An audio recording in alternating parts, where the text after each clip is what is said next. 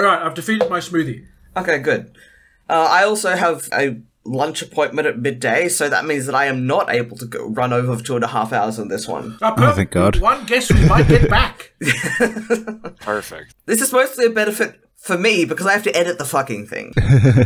So here's the thing you're not expecting, is I can talk for trees about literally 4 hours. That's okay. I have a verbal whip, and I'm going to whip us back into line on the regular. Yeah. She has a gun. Yeah, but the gun only works on you. That's right. I have several and a crossbow, so I got that going for me. You gotta remember, I'm American and I hunt. Yes, well, hello, welcome to Statistically Insignificant. This is a podcast with slides about carbon credits in this case, and I'm here walking through a forest. And I have with me my wonderful companions, Dean and Bart. How are you two going? Are you enjoying this vista? My feet hurt. I want some I wanna food. go home. I don't have phone reception. Yeah, you can't look at your... I don't know, you're not on TikTok. What are you looking at on your phone? Discord. Discord, yeah, okay. Reading my Discord DMs. Oh, Yeah. my classic. Yeah. And, oh no, what's this? There's a strange forest creature poking around the bottom of a tree and muttering to himself. It's Kelvin Norman, who is an assistant teaching professor of forestry at Penn State University. And he has several guns and a crossbow. He does. Incredibly well I do, armed for this yeah. forest adventure. How are you going? I'm doing well. Also, right now when I'm in the woods, I usually carry herbicides as well. I can kill most things that I come across.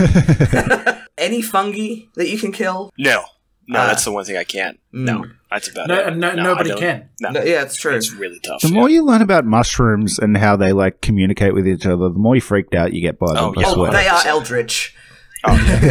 No, I do plants and wildlife, and people ask me about fungus all the time. I'm like, no, that's a whole different kingdom. No, that's a no for me, Yeah, you're boss. going to have different licenses for that. Yeah. That's a whole other thing. Yeah. Can I just ask, carbon credits, I assume we're talking about the phenomenon and not like the credits of carbon. We're not trying to talk about the merits, as it were. Well, it's credits, not merits, Dean. That's true. Although I would like to say, as carbon-based life forms, we kind of can't complain too much about it. We have to credit it with that, Yes. as opposed to merit it. Yeah. My use of the word was correct. I'm standing by it. So specifically, we are talking about carbon credits as this interesting little financialized instrument that has come along and is apparently going to save us all from climate change. Maybe I'm jumping ahead here, but I don't view the notes for a reason. So let's say I am polluter, and I want to keep polluting because this aluminium isn't going to weld itself to a baby on its own. Yeah. I buy carbon credits. Yes. But I'm still welding the aluminium to a baby. And presumably in the process emitting some carbon. Yeah, I'm doing a whole bunch of carbon. I don't know if that's really a carbon-producing thing. Well, I mean, the energy required I'm running to the big weld factory the from aluminium. Captain Planet Yeah. that makes him cry. Yeah. And presumably, if I'm paying someone to means I can keep doing it, I'm still running the big factory that makes Captain Planet cry. Yes. We will, in fact, get to that. Okay, But yeah, yes. sorry, I'm skipping ahead here. All right, sure. It just seems to me that that's kind of the end of the episode because the factory's still running. Usually, yes. So, first off, we're going to say, how do carbon credits, Leave it there. How do carbon credits? work in theory? That's a very interesting question, and it depends on who you ask, is what I'll tell you. Yeah, right. Because my perspective is that, in theory, emissions in one place, so somebody's putting out some amount of CO2 or whatever, are compensated for by the removal of carbon dioxide from the atmosphere somewhere else. That's the theory as I understand it. Well, that's part of it. The other... Okay. So what is happening here is we'll go back to our big crime factory. So we have our factory emitting carbon. Let's say you're probably emitting lots of other things. Yeah, but we're going to only focus on carbon as a greenhouse gas today because other elements require chemistry, and I'm a forester, not a chemist. So I don't do chemistry. Anything past CO2 and you've lost me, to be very honest. H2O, I can do that one, but Yep. everything past that, I'm out. Anything with a So- 3 in it? Too much. No, man, far too much. Far too much. You have multiple, elements in there? No. Plants have been doing chemistry for hundreds of millions of years. Why do I need to learn how to do chemistry? exactly. Nerd stuff. It's important nerd stuff, but it's not my nerd stuff. Our crime factory emits carbon, and then they're going to pay someone to do behavior change. So this is called additionality, to capture the carbon, so that's our sequestration. Right. And then hopefully they're going to store that carbon, so that's storage, for some amount of time. Now, the behavior change is the real, like, break point here. Right, okay. Because, like, if you just pay someone to do what they're doing, that's very easy to do, but there's no reason to do this. So you're saying I'm running the Crime Factory 1. Yep. And I'm paying Crime Factory 2 to stop? No. Well, actually, you could be. You could be paying Crime Factory 2 to stop. You could be paying for, let's say, some, like, global south countries to, like, electrify using renewable resources to not emit carbon. Or, again, I'm going to pull this to forest because that's what I do. You're going to pay someone to do some new forest practice that will capture and store carbon at a higher rate than they were currently doing. Right, okay. We will get later on to specific things and whether or not they do actually work. But the point here is that this is something where money is exchanged for some people to keep putting out carbon with the intention that elsewhere carbon is somehow either not put out or absorbed. And because capitalism, this has become a financialized instrument which functions kind of like negative carbon futures market. And that's basically just a way of rent seeking. So on top of this, you have the trading of carbon credits, which is how the rent seeking comes into play. With the idea being that by the, shall we say, invisible hand of the market, because there is the opportunity to do rent seeking on carbon credits, that will incentivize capitalists to do it. Wait. So if I buy a carbon credit, it's not just an abstract way of me paying someone to behavior change, whatever that equates to. I'm actually buying something called a carbon credit. Which you can then sell. Which I can then sell. Yep. How do I seek rent on this? Oh, well, if you buy it at a low price and you sell it at a higher price. Right, I see. Yeah. That part is not super built out yet, but it's possible. That part is very possible. And boy, are the capitalists excited about that bit. Wait. Hang on. Sorry, I got to stop us one more time here. I want to buy carbon credits low and sell them high. Mm-hmm. Carbon credits represent a proportion of how much we'll get to the behavior change there is. Kind of. We'll get to the units and things in a bit. So I would say from a business case, what you don't want to do is buy low and sell high. You want to take the money from the polluter. You want to be the middleman. So you want to take the money from the polluter and then convince someone else to do the behavior change or pretend they did the behavior change. For less. Yeah, for less, and then keep most of the money. Right, and you want to arbitrage. This sucks. Yes. Yeah, that's what you want to do. You want to do the arbitrage. Now, the good thing is, though, I will tell you, in the last 3 months, most of the bankers have done the arbitrage, and so this market is rapidly collapsing. Well, I say rapidly. It is collapsing. However, natural resources will not catch up on this because natural resources is slow to the movement of capital for the next 3 years. But these contracts are very long, as we will discuss. So does this whole system rely on a country having like a state-imposed emissions trading scheme, or is it... No. Okay, right. Oh no, this is heavily privatized. Right. There's actually zero regulations on almost all of this. Ooh, incredible. I love capitalism. Yeah. I will say, before we jump into this whole thing, there is a case where cap and trade did work, and that was acid rain in the US with mercury, and that did work, but it took like 20 years, and it took the EPA, so the Environmental Protection Agency in the US, setting up and enforcing rigorously a scheme. Not very self-regulated, yes. Yeah, and on very specific industries, because to emit mercury at a very high level, you have to burn a lot of coal. So, I don't know how many of you guys have a large coal fire furnace in your backyard. Carbon emissions McGee is an outlier. Look, I'm trying to get Maoism kicked off in Australia, so I do, but I understand it's very weird in this case. And if you live in a particular arrangement of land blocks, then the huge coke smelter in your backyard can also be a coke smelter in other people's backyards. Absolutely, so. yeah. That is exactly communism. Yeah. The first thing I want to talk about is, what is the greenhouse effect anyway? Oh, it's that fake thing. It's been completely discredited, I heard on Sky News.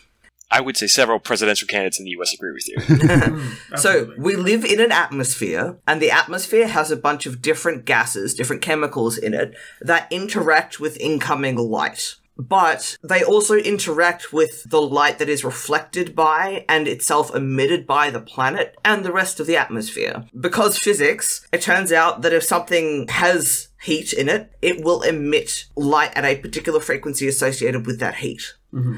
The atmosphere acts as a kind of a blanket around the Earth, and exactly which wavelengths of light are absorbed and re-emitted or just get radiated out into space depends on the chemical composition of the gases. Water vapor is actually probably the biggest contributor to this because it's got, like, the biggest, I guess, spread of stuff that it absorbs. But carbon dioxide is the one that we typically talk about because while it's a very, very tiny fraction of the actual gas, it's like 0.04% of the atmosphere, it plugs some of the gaps in what water vapor absorbs, so it directly amplifies the amount of energy that is absorbed and tracks pretty directly with increases in temperature as it goes up and decreases in temperature as it goes down. Add more carbon, atmosphere holds more heat. Holds more energy. Heat is part of that. I'm going to be really specific about this because energy also takes the form of movement. Mm-hmm. So your more violent storms, there's a lot more energy in a more powerful storm, right? And that's not just taken in the form of heat. One of the things that global warming broadly defined, where we can define warming as greater holding of energy in the atmosphere, is these more violent storms. The other reason that we talk about CO2 is that we have a model for what's called the carbon cycle. So this is a global process of carbon moving between the ground, various forms of life, bodies of water, the atmosphere, and how it shows up in industry. We talk about it as carbon dioxide in the air, but it's also carbon stored in coal.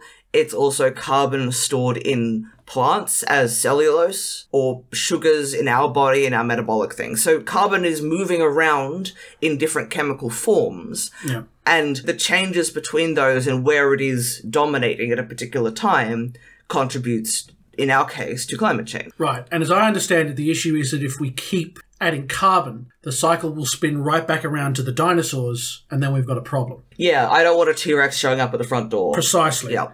And then if it keeps going, we'll get the meteor again. Yeah, and I've seen Jurassic World, and I just want to say I'm good not getting stopped by whatever those things are. Yeah, also, I do need to correct myself. It wasn't mercury that was causing acid rain, it was sulfuric acid. Yes, I was going to say, that sounded a little odd, but yes. Look, I don't want to be rained on by either. Yeah, burning coal does add a lot of mercury. Yeah, but for different reasons. Yeah, I'm not a chemist, I'm a forester. But, on the plus side, mercury rain, everyone's hat's looking fantastic. Yeah, but the problem is we stopped wearing hats. Well, okay, because we did cap and trade to get rid of the mercury rain. It's all coming together. Yeah. So other greenhouse gases, we've talked a bit of, I mentioned water vapor, which is kind of the biggest one, really, but because there's so much of it, small amounts of change don't really change that. Another one that comes up is methane. So methane is another carbon molecule. It's just carbon and hydrogen rather than carbon and oxygen. And it is more impactful in small amounts than even carbon dioxide. But we are even worse at capturing methane than we are at capturing CO2. And it's also such a small proportion of carbon overall that I don't think it really factors into carbon cycle stuff. Am I right on that? Methane does more damage. It comes out of the atmosphere faster. Yeah, right. Okay. I think it does it's either 8 or 30 times more damage. There's a number of other gases and other pollutants in here that are all considered greenhouse gases. I'm not an atmospheric physicist, so this is not my job. Yeah. I work with climatologists for a reason. They're smarter than I am. So what I'm hearing is, listener, hold your farts. Yeah. If you know any cows, also hold theirs. Stick a finger in there, keep it bottled. Keep a lid on that. Yeah.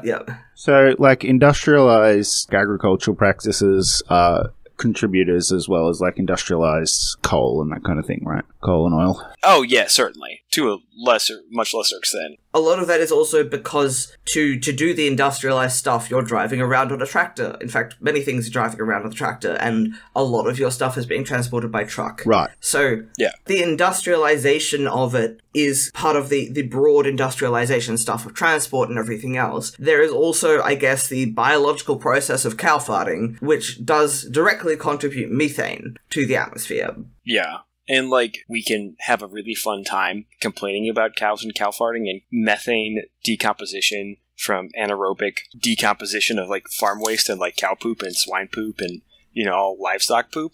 But like really it doesn't come anywhere near as close as the consumption of fossil fuels. Right. Yeah, absolutely. If we were just dealing with farts and anaerobic decomposition, that would be much easier to deal with.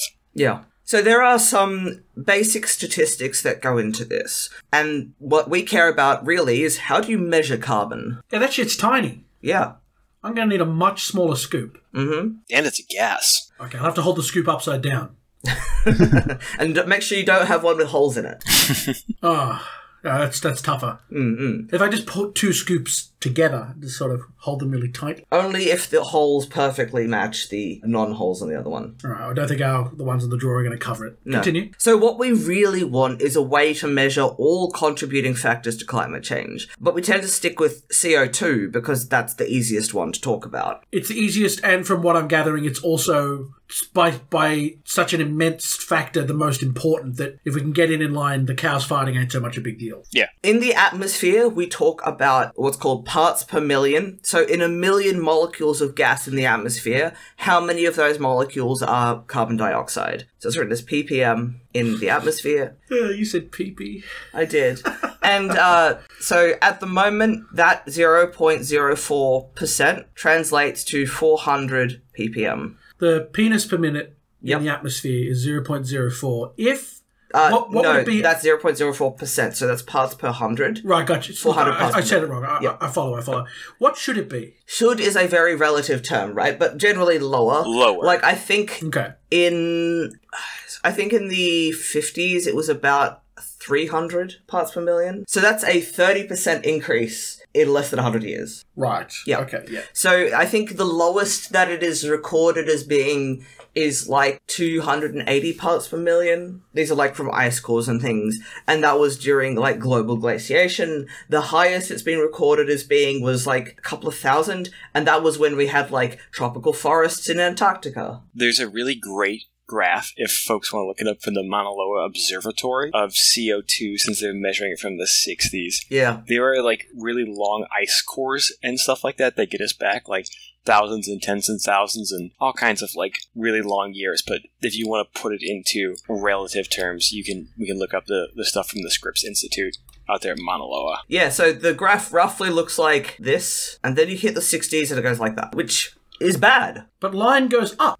Look, I know that this runs counter to every bit of our ideology, but line go up is not always a good thing. Okay. From on-the-ground emissions, we want to know how much CO2 something produces. Is produced by the Captain Planet crime factory. Yeah, exactly. So there are a couple of ways of doing it. The first one is as tons of CO2. Tons, mate.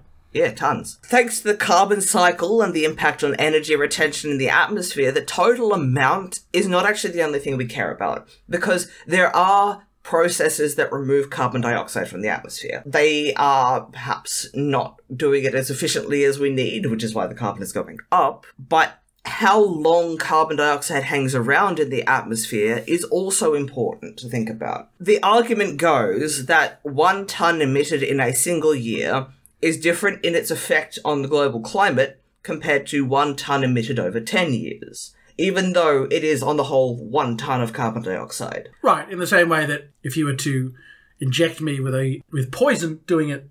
Yes, the dose matters. The dose matters. Yeah. The period of time. Gotcha. I'm guessing, Calvin, the trees come into play here. Oh, we'll get to that in just a second. Well, hang on. I want to hear Calvin talk about the trees. No. Trees definitely come into play. We will get to the trees. Don't worry. So with carbon credits, we don't actually assume permanent removal from the carbon cycle or atmosphere. We assume that carbon is stored for some period of time. So we come to what are called ton years. It is an excellent invention. I'm glad we could figure this out on this podcast. So the name of the unit is suggestive for how it's constructed. It's ton year, not ton per year. So you are multiplying the tons and the years to get the units. Right. So if we have, here we're going to have tons, we're going to have years, we're going to have ton years. If we have 1 ton in 1 year, that's 1 ton year. Yeah. Yes. If we have 2 tons in 1 year, that's 2 ton years. Right, okay. If we have half a ton in 2 years, that's 1 ton year. Because you have half a ton each year, and that adds up to 1. Okay, so it's how many years of that measure. Yeah. It's not half a ton over 2 years. No, that would be tons per year. Right, okay. Yeah. And then if we have like 1 ton for 10 years, we get 10 ton years. Okay, so in 10 ton years, Yep. there's 10 tons. There are 10 tons, yes, total. So it's 1 ton per year. Yes. Okay.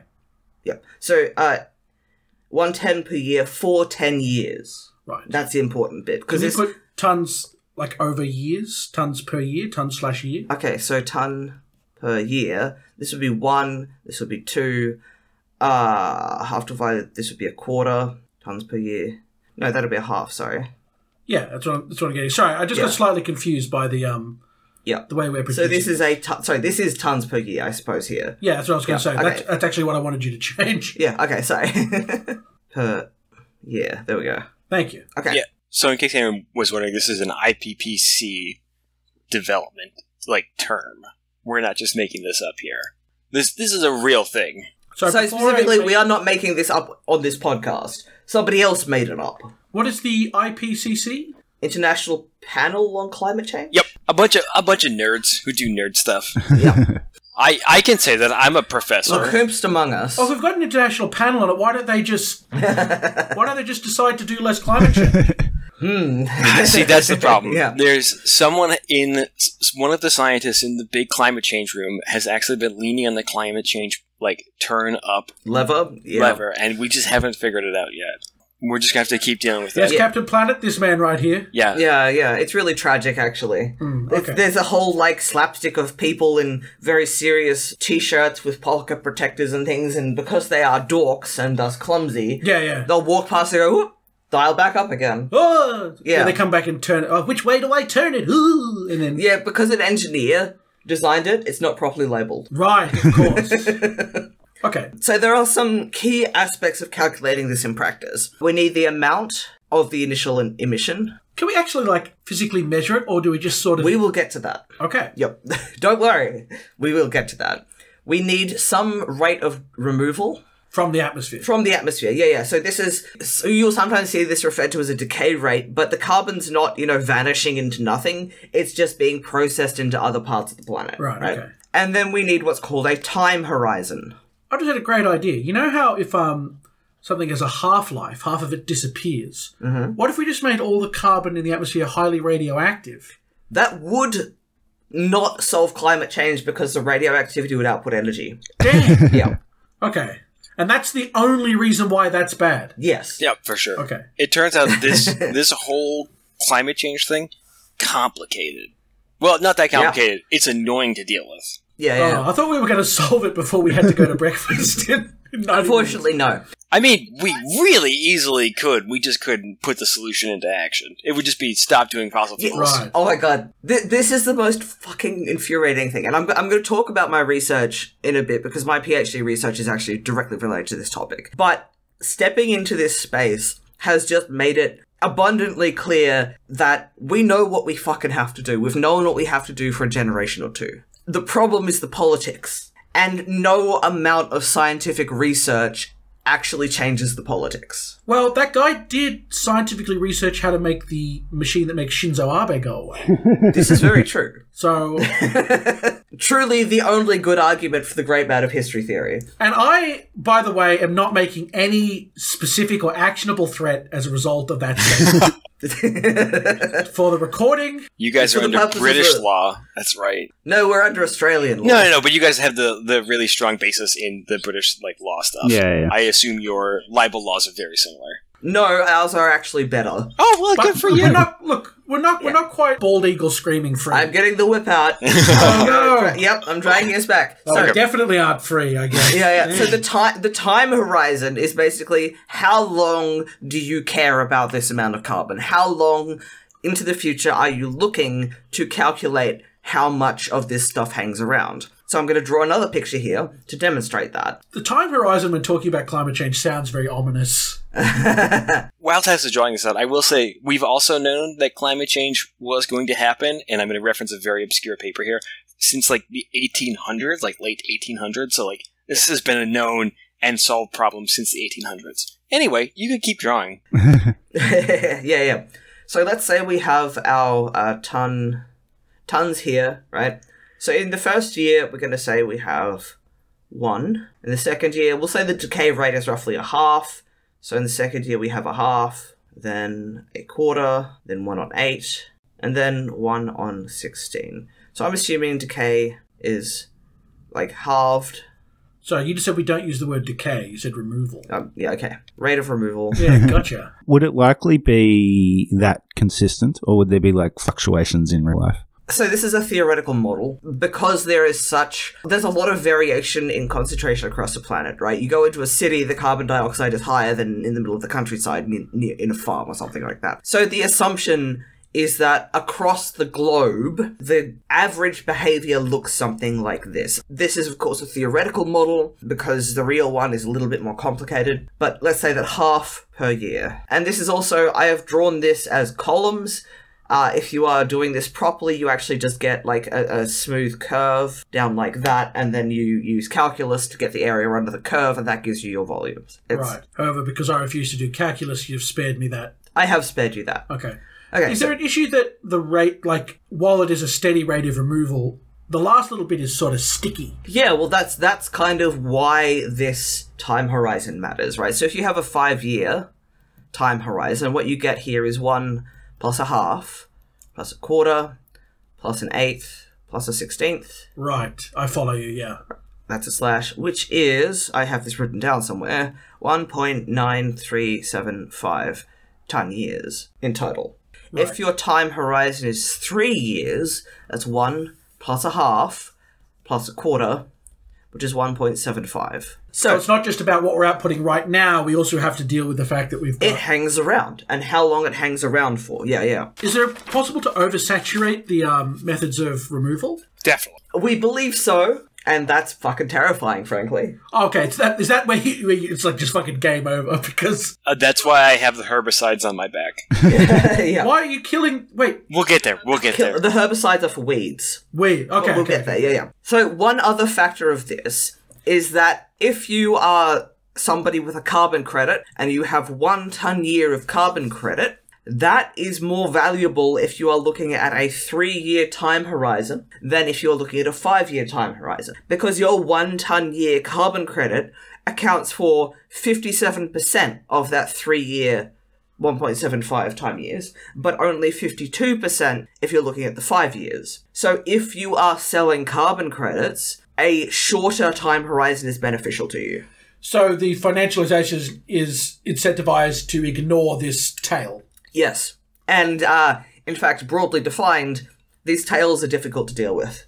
Because they're small amounts, but they fucking build up. This is one of the problems with this kind of modeling, is that at some point you just say, oh, we don't care about that bit. But there's potentially a lot of that bit. But if I was to remove a ton of carbon from... If I was to behavior change to reduce the output of someplace by a ton, I've also reduced its tail to nothing as well. Yes, so this is part of the issue here. It's not a problem when you're using it to actually affect change, but if you're talking about theoretically reducing it... It's not a problem if you're using it to actually affect change. The problem is, are you using it to actually affect change? Right, I hope my cynicism was sort of implied there. Yeah. And I mean, the big problem about these things is, doesn't fucking work. We'll get to that. The other problem is people do that exact argument without the cynicism. Yes. This is a very fine measure for thinking about the damage you're doing, but then undoing that damage or thinking about the impact of this in the long term. Ton year kind of has issues because it's not meant to do these things. It's meant to help us think about the damage that is being done. So if I was to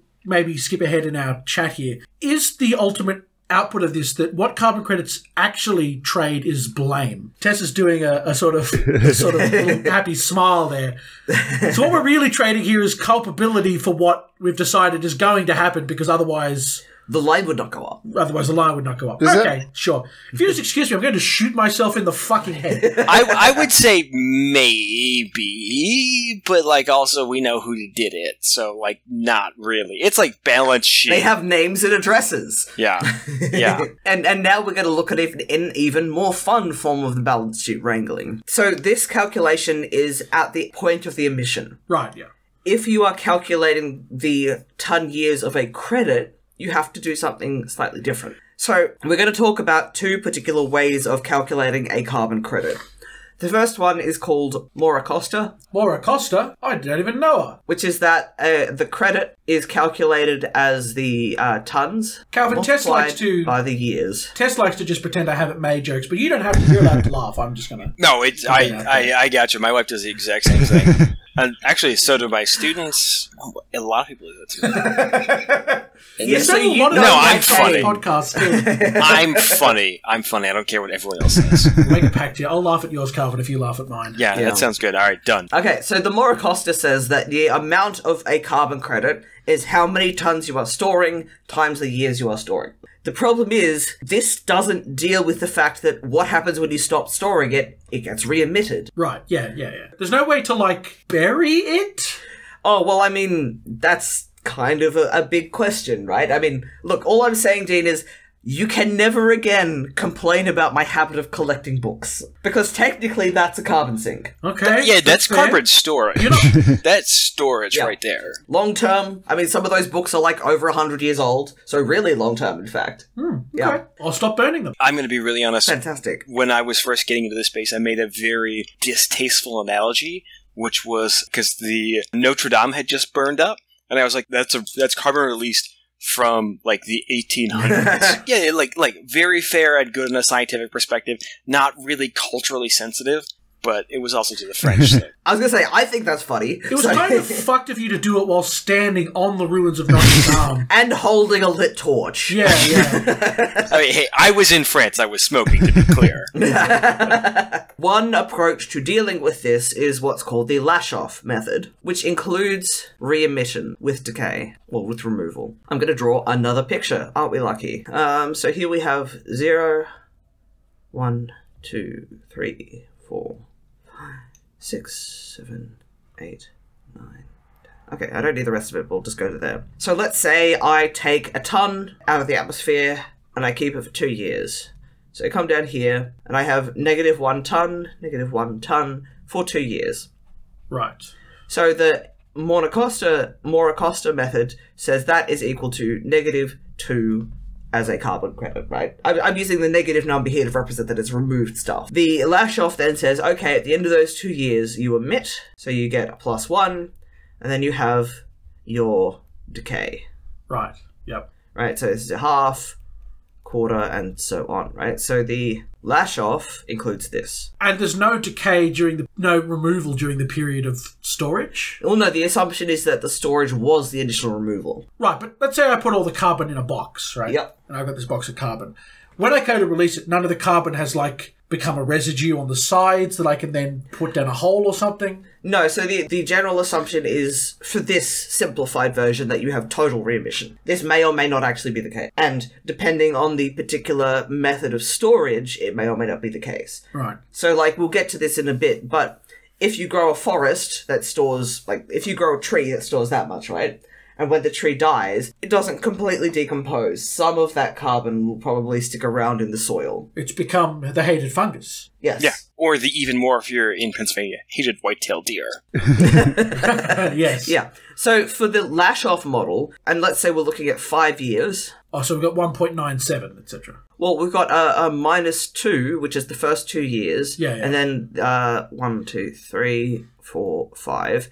Then we have plus 1.75. So this gives us -0.25 ton years. This is 1/8 of that. Well, the time horizon comes into play here because of how much re-emissions you count, right? Okay, but does this actually, like, help the planet? Oh, we'll get to that. Okay, that's a no.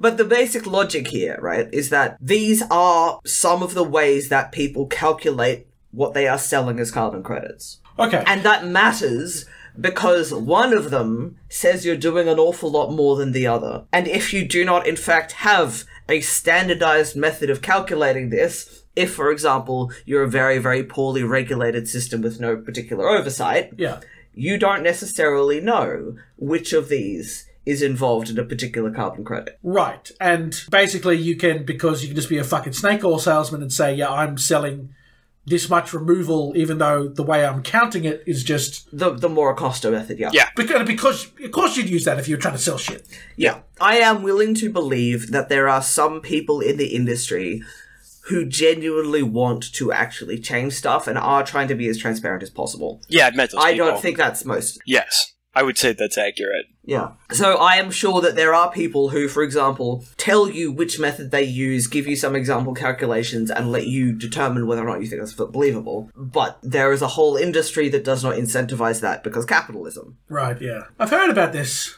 capitalism thing. I'm thinking it may be an issue. It might be. The other part of this, if you take Mora Costa at face value, right, storing 1 ton of carbon for 5 years would let you potentially emit more than a ton of carbon in the first place. This is the opposite of what you want. Oh, right. So you emit 1.5 and then pay for 1 ton to be taken out for 2 years. Yeah, well, let's just look at... So, if we come back to here, right, if we have a 5-year time horizon, let's take the 3-year time horizon, right? So this says, in total, I'm looking at 1.75 ton years, right? If I have a -2 credit here... This is all just fucking around with the balance sheet again. Yes. Yeah. This is all fucking around with the balance sheet. But this is a statistical construction that is having very real impact. Right. This is one of the reasons that I have some issues with the industry is because this sort of fuckery happens. Yeah. This is again for much later. My thesis here is we don't need to measure this. This is the accounting method, right? This is what is used to basically work out, in theory, if you have a reasonable and consistent method, how much credit do you need in order to keep doing what you're doing? So how much do you need to pay to keep doing what you're doing effectively? Yeah. Unlike an actual direct tax on carbon emissions, which we had for one bright and shining moment here in Australia, and it worked really, really well, you have this fuckery. Oh, that's really cool. I'm jealous.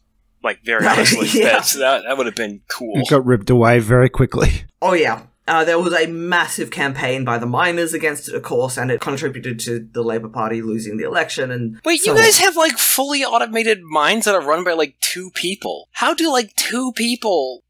whatever. I also live in coal country, and there are also, like, 4 mines at work that employ 8 people, so... I understand, but, like, God... It's not about the 2 people that work on the mine. It's about the one person who owns the mine and has a lot of money to pay for fear-mongering. We went back to the capitalism. I know. It's almost like someone should seize the means of production. Oh my God. Wait, hold on. Write this one down as well. Write that thought down. And then potentially shut some of them down. Yeah. Huh. Okay. So how do we spell this? Means of... So, in this, right, we have a whole bunch of estimation processes going on as well. We have the estimation of the original amount. We have the estimation of the carbon credit, how much is absorbed in storage. We have the estimation of the removal process. Those are also statistical constructions. So let's talk a bit about them. Calvin, this is where I'm going to defer to you. How does an industry estimate how much CO2 they're putting out? Well, so you have a lot of different ways to do it. There is no one single way. It depends on who you are, what the industry is, and how honest you want to be. So the first thing that we're going to do is we're going to look at our first order emissions. So going back to our big smokestack factory that produces Captain Planet crimes, it's how much smoke is coming out of that stack. If you want to look at it, we can also look at the inputs into that smokestack. So if we are burning coal in the smokestack because Captain Planet is our enemy, how much are we putting out and how much did that release? Well, actually, we're starting to get to second order now. So how much CO2 is coming out of that stack? That's how we would measure our first order impact. Okay, so that is basically you have some sort of device in your chimney that samples the air that's coming out and says this much of it is CO2. Yeah, well, some people will measure as just like what comes out of this thing. And there are estimation problems in that, yeah. Yeah. Yeah. Yeah, and then some will also tell you that first order is also like, what are the emissions that went into creating, like, to getting the coal out of the ground to burn in the stack.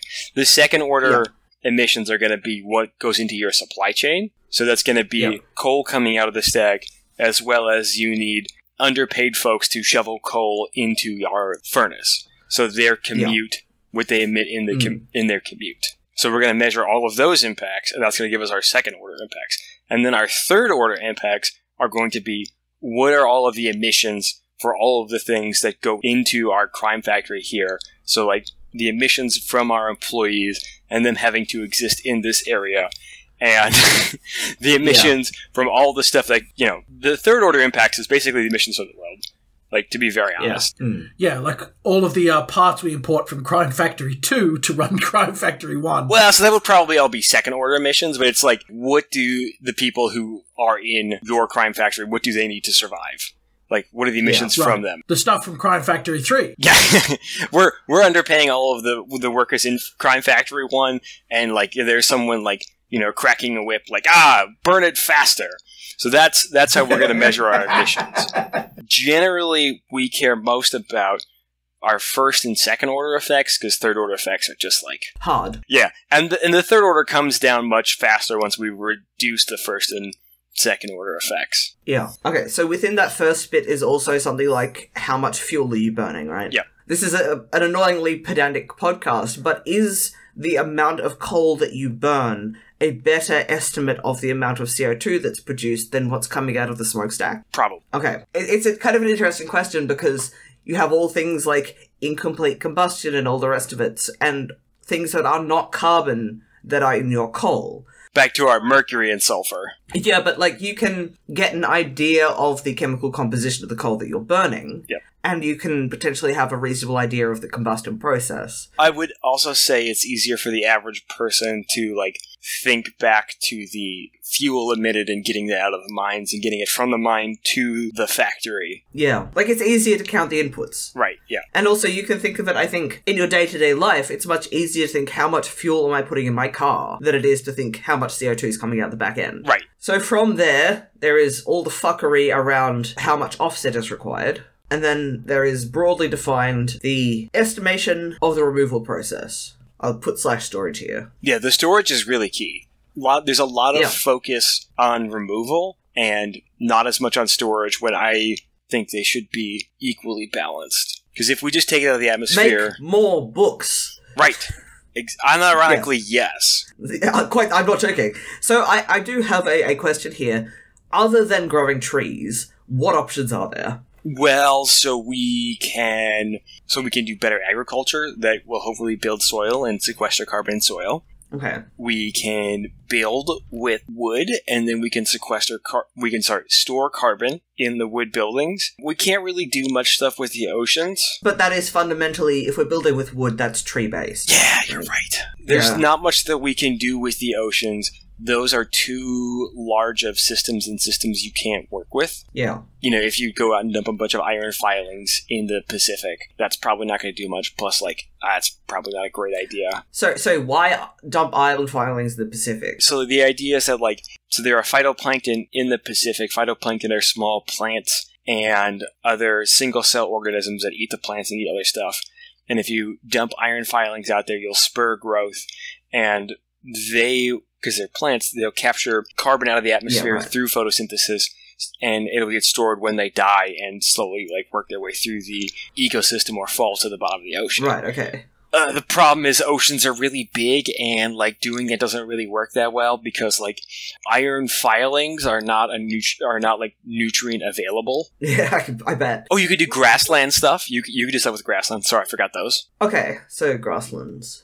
Right, so we are fundamentally depending on the process of photosynthesis here. Yeah. I have seen some wistful proposals that we could use other yet to be defined, as far as I can tell, technologies. Yeah. What's the pie-in-the-sky stuff for carbon sequestration that's coming out at the moment? So there's a plant in Iceland that can capture carbon out of the atmosphere and then pump it underground. You can do that in very specific geological formations with very specific technology. It's pretty energy intensive, so the energy required to run the equipment to capture carbon dioxide out of the atmosphere and pump it underground also has to be renewable energy. It's rather ineffective. I mean, the plant in Iceland is going to, like, sequester 4,000 tons this year, which is, like, maybe a little bit more. That doesn't sound like a lot. No, it's not a lot. It's a good start, but it's not a lot. Well, it's a start. Yeah. It's not a lot. It's something. I think it might be a little bit more than 4,000. But it's, you know, it's something, but it's very much not a lot. If we listen to all the news reports, carbon capture is very, very much going to be a thing in the next 10 years. I was going to say, it's 10 years away, right? Yeah. I was just going to say we should have self-driving cars by now. I go back to the TF thinking in this, and like, a wizard will invent carbon capture. Yes. Yeah, well, like, to my eye, the primary thing is that it's a gas. And gases are hard to deal with. So fundamentally, unless you're gonna, like, put it in tanks and stick it in a salt mine or something, it's very, very difficult to deal with the fact that it's a gas. You have to change it into something solid, preferably. Yeah. In order to actually properly store it for a long period of time. Yeah. Oh, wait, I'm forgetting about my favorite carbon storage idea. It's called BECCS, Biorenewable Carbon Capture and Storage. So basically you take some kind of bioenergy source, so like be it trees, be it sugarcane, be it whatever, some kind of plant. Yeah. You grow it in a way that it is capturing carbon out of the atmosphere and adding carbon to the soil. Then you combust it in a power plant. You capture all of the carbon from the combustion and you pump it into those geological formations that are good for it. So one of the things that I've seen proposed is you pump it into like shale deposits in South Dakota. And, like, that should be carbon negative energy because it's, you know, you're capturing carbon out of the atmosphere and store it in the soil. I hear that and I hear, oh, you pump it into shale deposits. So, like, it's not going to stay there. Yeah, we already broke all those shale deposits in South Dakota. That's why the oil fields are a thing. Also, like, the capture technology doesn't exist and you have to build the pipelines. And, like, what are we doing, guys?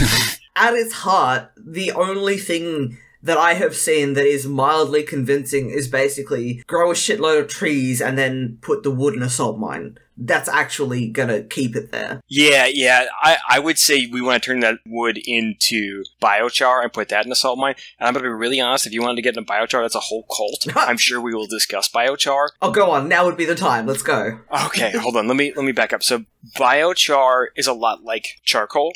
So you just pyrolyze any kind of carbon-based thing. So by pyrolyze, you mean burn without oxygen? Right. Yeah. So you can do it at a low temperature or at a high temperature without oxygen under pressure. And so you get this. It looks a lot like charcoal. It's used a lot right now in beauty products and fish filters, and it's kind of as a soil additive. I like the idea of biochar. Before we get into this whole thing, but it hasn't really taken off. It has a lot of great properties if you are thinking about it for a soil additive. It has been used as a soil additive in a lot of tropical places in Terra, I forget what it's called right now. It's Terra something in some dead civilizations that were in the Amazon. It's a great soil additive because it adds nutrient holding properties to your soil, water holding properties, and can help filter out pollutants. So it's great in fish filters. And then also like when you want to make like a face scrub, it's good for that. The thing is it doesn't have a market. Right. So it doesn't happen. So, like, in Pennsylvania, where I live, it costs between $140 to $500 a cubic yard, which is way too expensive to put in the soil, which would be our best application for it, because we could just, like, the idea here being we could just plow most of the carbon from the atmosphere into the soil and basically do reverse coal mining. Yeah. Or we could just, like, go in hard and just dump it all into the old coal mines. Yeah. And just really just reverse coal mine. But that's not happening. We could rebuild those mountaintops that got removed in the Appalachian. That's West Virginia. That's not Pennsylvania. We did hard rock stuff. We're underground. That's why we have sinkholes that sometimes eat neighborhoods. That happened to a neighborhood across from us. But that was a limestone sinkhole. Probably not related to mining. I mean, just going to say, it's bad, but at the same time, you would want to see that. If you could see a sinkhole just take a neighborhood in real life, sick. Yeah. The Earth is fighting back. Yeah. This is like the orcas, but geological. Yeah. Orcas bracket Earth. Biochar is really cool. It's just not happening. It's a very classic chicken and the egg problem. Like, there's no market, so there's no product. There's no product, so there's no market. Yeah. I will make my quaint joke about chicken and the egg problems.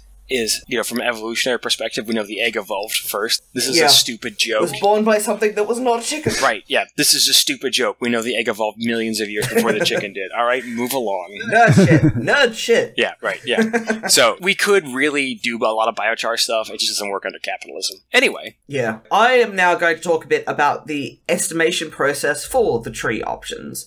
So if you have trees, and we'll say plants broadly defined, but I work with trees, so I'm going to talk about trees. Yeah, trees are way cooler than Forbes. So this is CO2 becomes like cellulose and sugars, and basically gets embedded in wood. Hell yeah, that's my shit. Yeah. So what you are looking to do to estimate the amount of carbon that is involved here is estimate wood growth. And that's really easy to do. Yeah. God. I mean, look, I'm getting a PhD out of this, so, I'm not going to complain too much about the fact that it's a harder problem. Yeah. But, yeah. Like, on an abstract level, it's very easy to estimate the amount of carbon in wood growth. And in specific systems, we can pretty accurately, assuming things go well, estimate how much wood grows, because we've been doing that for a long time. So to estimate how much carbon is in wood, you take the dry weight of the wood and you multiply it by 0.5. The exact amount of carbon in that piece of wood depends. It's species specific, but you just do a little squiggly sign. You go, hey, it's around 0.5. And I love the, I'm going to put it in here, the approx sign. Yeah, that one. This one. Yeah. The struggle from the person who's doing the PhD in a perspective is getting access to the dry weight of the wood. Yeah. Because if you are looking at a living forest, you cannot directly measure that because it would require you to kill the forest. Oh, so just measure the Amazon. We're already cutting that down. Yeah, it's So that's easy to measure. I've heard that it's like one of the problems with this system is that new growth forests burn much easier than old growth forests. Is that does that factor in? Oh, now we're getting into a weird place. Yeah, so we'll talk about that in a bit. There is more I want to say about this first. It is relatively easy, if you have a nice temperate forest, to get estimates of growth rates for trees because you can look at tree rings. That's me. I do that. Annual tree rings are fantastic. Yeah. It's also really easy where you have systems that have been studied for a long time for commercial purposes because we know what they're going to do, and we have done the generational, not human generation, but the forest generational studies.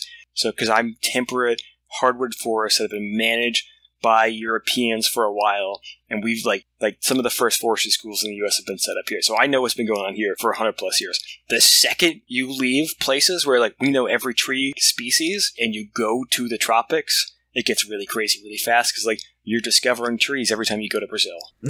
Well, discovering for science, not the people there. When you have these consistent annual tree ring processes for a particular tree, you can take a core, you can say, okay, this is the rate at which it's growing. We can compare that to the other trees of the same species and say, we anticipate it will be this much bigger in 50 years. So we anticipate that it will have absorbed this much more carbon. This is not necessarily very good at accessing underground systems, so roots don't seem to show up very much in the calculations of carbon storage. No, we totally discount those. Yeah, which is, well, it means that your estimates are more conservative, shall we say, than they would otherwise be, which is not necessarily a bad thing. It's better. But it does mean that there is an error. Nobody tell carbon credits people this so they can No, say, absolutely not. No one tell the capital. Podcast listener, you are forbidden from telling these people. So I work with tropical forests. I work with trees that may have tree rings, but they are not consistently annual. So you can't use that kind of structure to estimate the growth. This includes that slightly interesting band around the equator, which is all the tropical forests there, but also in Australia, eucalypt species, on the whole, don't have annual tree rings. Which means that we don't know how old they get, and we don't know how fast they grow. So our ideas about how much carbon sequestration actually happens in the tropics, in Australia, in all these species, are a lot of, we think it's kind of like this, ?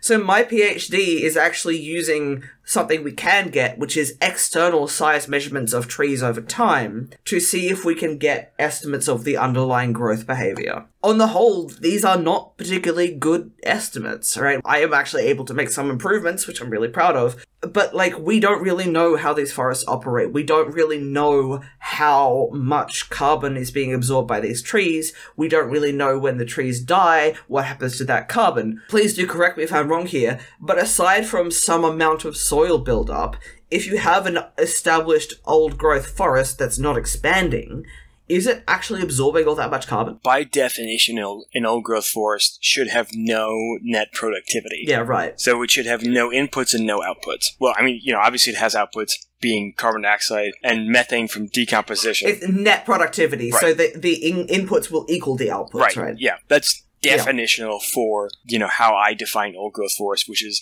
using the Dictionary of Forestry from the Society of American Foresters. Yeah. Other people have very different definitions of old-growth forest, and I say, let's have a fight. So in that sort of context, when we are talking about carbon credits in regards to forestry, what we're really talking about is either you are planting new trees, and this is one that, frankly, I do not quite believe, you are preventing somebody from chopping them down. Yeah, there's also a third option, which is very difficult to measure, which is you're improving current management in that forest so that the trees grow to full maturity, they recruit, or they grow better and you can do more things with them. Recruiting is specifically that seedlings survive to maturity. Yeah, shit, I used the nerd talk again. So this is going from seed to tree. Yeah. I do want to go back for 1 second, though, Tess, to what you said about, size. So tree size does not equal tree age. Yeah, absolutely. If you put just like a person, if you put a tree in a stressful place, it does not grow fast. One of the oldest and slowest growing trees was 175 years old and was less than 2 inches tall. 2 inches tall or 2 inches wide? I think it was 2 inches tall, and they cut it out because it was growing by Thunder Bay, and they cut it off a rock and they sanded down the root collar and looked at the root collar. But it was very small. It was less than a foot tall, let's say, for sure. And the root collar was super small. So tree diameter, which is what we're speaking when we say size, is related to species, the genetics of that tree, and a lot to where it's growing specifically. If it is in a place where that tree is happy, it will grow big fast. If the tree is stressed, it will not grow as big as fast. So one of the fun little facts of working in tropical forests is that you will have various shade-tolerant species. So these are understory saplings and seedlings and things that will just sit there for 30 years, not produce any new leaves, which is genuinely a surprise, and not get any bigger. And then a gap will open up in the canopy that gives them access to some light, and they will shoot up in a decade. Yeah, we have those in the hardwoods. It's not as many. Hickory does that a lot, but there's not a lot of species that go from mid-story to overstory. Most of our mid-story species, so these are trees for folks who are not foresters or not thinking about trees that are between 10 and 20 meters tall, and then they'll go up to 30 meters tall, if I'm doing my conversion right. So between 30 and 40 feet or 20 and 40 feet, depends on how you define mid-story, and then go to 100 feet tall. Yeah, and in that process, they suck up an awful lot of carbon in producing that wood. Hopefully. So, one of the things that we are interested, we being, broadly defined people looking in this space, right, is how does that increase in width relate to an increase in height as well? Because an increase in width across a bigger height is going to be more wood. Estimating height as well as tree diameter or tree width is really kind of important for estimating the amount of wood and growth involved. But again, it's a hard problem. And unless you have somebody going along and measuring the actual height of particular trees, which is very labor intensive, you may or may not get good estimates. So you basically have to rely on species level information of what is the max height of these trees at maturity. Because we are running out of time, I am cracking the whip again. But this is the fun bit. Calvin, are carbon credits just a scam? Sometimes yes. Most of the time, yes. Okay. Sometimes they're trying not to be. Sometimes they're good. I would say a lot of times yes. Yeah, that does not surprise me. There's a lot of carbon credit programs, which is what I say sometimes. Also, I'm a scientist. It does seem to me ultimately the problem is just there's only so much freaking carbon, and you can either stop putting it into the atmosphere or do a very long and slow process to get it out of the atmosphere. And fucking around with carbon credits to keep the crime factory running, it's just fucking around. Yes. There's no getting around the raw in and out equation of how much of it's fucking gas in above our heads. my, I guess, core question there is, I don't know how big the industry is or how long it's been going, to be perfectly honest, but has it made any impact? Oh, any impact? Yeah, definitely. Okay.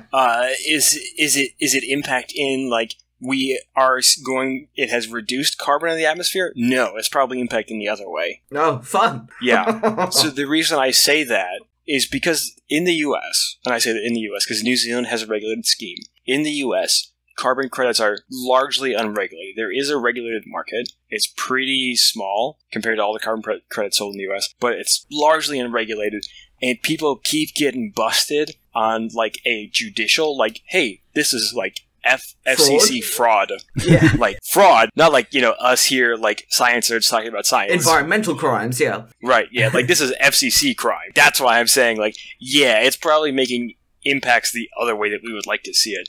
Not even standing up to, like, scientific scrutiny. I was going to say, I've heard stories about people planting trees, aka throwing saplings at the dirt, they fall over and die, and then they come back and do the same thing in the same place next year. I mean, well, that happens with every tree planting program to some extent, depending on how well you pay the tree planters.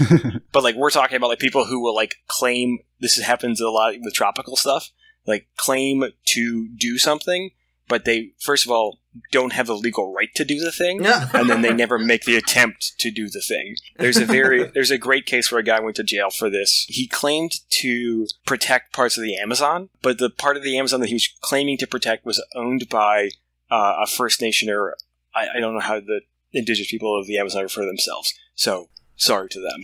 An indigenous group. So it was owned by the indigenous group, so he had no legal standing to own that land. So he claimed to do that on that land, but it turned out that they didn't, because they didn't have legal standing. Anyway, some illegal loggers came and clear-cut the whole forest, and then they put cows out there.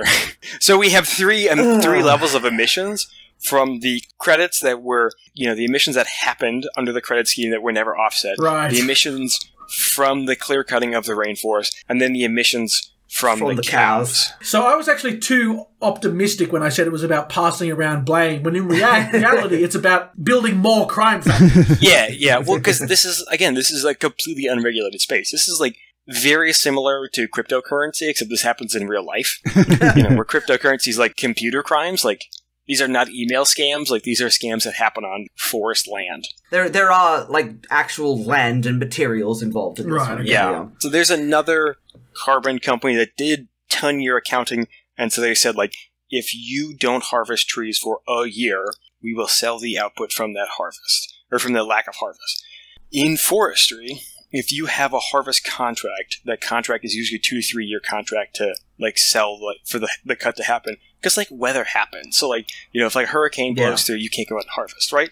Normal. So you could, and I know people who did this, who had harvest contracts, so the trees were going to get cut at some point, but they sold 2 years of carbon credits, and then they had a harvest. Oh my god. Yeah. Right. So that's why I say, like, broadly, I would say these are probably negative. There are programs that do try to do real things, and they do try to do good things, but, like, 2 programs trying to do real good things does not outweigh 14 programs doing bad things. Yeah, absolutely. So we had that 3-level one where somebody sold the carbon credits, then they cut, and then they built a farm. Could we get it to 4 levels by selling NFTs of carbon credits? Absolutely, yes. And I'm going to tell you, absolutely, that has happened. Oh, fucking god. Actually, there'd probably be 5 levels, because you also have the energy emissions, not only from, like, generating the NFT, but also the person buying the NFT. Yep. Yeah, absolutely. Fantastic. Good. Very good. We're totally not going to die from all of this. Fuck. We're not going to be fine. Chronic waste disease is going to get me before climate change does, so I'm good there. So, now we have the counterfactual, which is, why measure this at all? Can't we just value forests for themselves? And this is something that, Calvin, you posed to me, and I have been thinking about it. My first thought is, well, fuck, we live in an economy. Not even a society, we live in a fucking economy. And as long as that capitalist logic dominates, to protect forests, we are forced to find arguments that align with it. That doesn't mean that we can rely on them as a long-term form of protection, because it's capitalism. It will exploit the shit out of whatever it can. But I think it's not a tool that we can afford to throw away in the meantime. I don't just mean, like, carbon credits. I think that should be, like, thrown away with great force, because clearly it's not fucking working. But I mean measuring carbon absorbed by forests. That, I think, is a tool that is currently usable to protect them. I'm interested to know what you think of that. You can't see because my camera's off, but I just did kind of like a eye up, like, yeah, kind of head shake. Yeah. Like, to some extent, yes, and to some extent, no. This is going to be, again, silly. But there's an idea of ecosystem services. You know, these things provide a service, so they are valuable just as the service, much like the post office is a service. Yeah. Mm-hmm. You know, the post office doesn't need to be profitable because it doesn't need to be. In Australia, the post office legally has to be profitable. Yeah, and in the US, they're trying to make it that way too. I know the Brits already went down that path, and we can all see how that went. So, like, if it's going to be capitalistic, let's call it a service, because these are services. I don't like that. Like, personally, I would like forests to be valued as forests. Yeah, we're going to cut them, we're going to burn them, we're going to kill invasive species, because that's what has to happen on forests. That's what has happened on forests for tens of thousands of years by all kinds of generations and nations of people. It's fine. Like, this is what's happened. This is how these forests have grown and lived. But, like, trying to run that for a capitalist perspective is not working. So if we're going to manage it with money in mind, which we have to, unfortunately, we can pay for them as a service. In the US, we can actually do that through the NRCS, the Natural Resources Conservation Service. Like, we have a thing that does that. We just don't put a lot of money into that. So in New Zealand, there is a framework called Kaitiakitanga, which are basically Māori principles of how we live as part of a natural environment and how we must take care to not overexploit it. So that's a legal framework as well. Like, it's written into law in some places. There is an argument to be made that even if we do consider everything in, like, these very bleak capitalist terms, there is an amount of value generated by these ecosystems, which we just sort of take for granted, but in fact must be managed in order to keep, having that value come out. Yeah. So I think that as much as it does, like, chafe against the dignity of living beings to try and put a dollar value on photosynthesis, we could at least maybe try to make the capitalist system account for it if we started, putting a stat screen that says this forest produces so much life-giving oxygen. Well, and water and other things. I picked a bunch of blueberries today from our forest, but I'm going to take the contrarian position because this is not my podcast and I get to throw bombs sometimes. I would say we've been trying to do that for since the 90s, and we haven't really come up with a great way to do that. The best example for ecosystem services comes from the city of New York, which instead of spending $3 billion on a water processing, like a water cleaning plant, put $1 billion into forest management in the water stream that feeds them, and it really paid out. But that's the one example we have, really. Ecosystem services as an idea, a lot of time and effort has gone into it, and I have projects going on with those, and it hasn't really paid out yet in impacts on landscapes. So, this is much like biochar, in that we keep throwing effort into this, and we're not seeing anything out of it yet. Maybe we will, but I don't know. Look, come the revolution, this will not be a problem anymore, right? Well, right? Kind of like what Tess said, but one of the things we talk about in this podcast is the fact that, it's very easy to, as nerds and dorks and as people with a leftist inclination, get caught in the trap of saying, actually, it's better for everyone if we were to do this. It's actually better for the capitalists if we also did this particular path. But that misses I find the phrase, the cruelty is the point, to be a little trite, but it turns out the superstructure is the point. And the structure that puts a limited number of people in control of so many other people's lives and resources and gives them so much power is both secured by those people in interests, but then also the algorithm of economy that puts all this shit together. My guess is just the act of spending less money to get better results out of investing in ecosystems is redistributive, in the sense that you have to distribute value into fucking soil.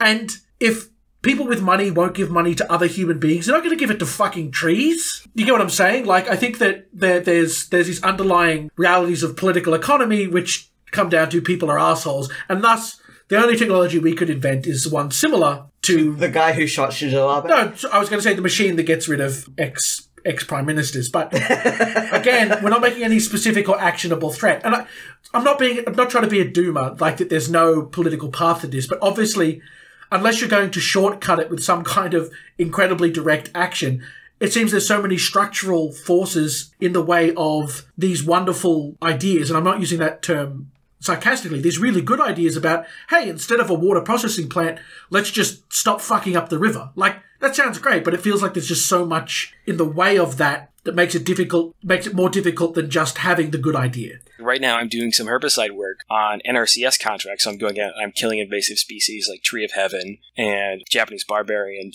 bush honeysuckle. NRCS contracts. The NRCS is a federal agency, is paying landowner to pay me to do this to help the forest.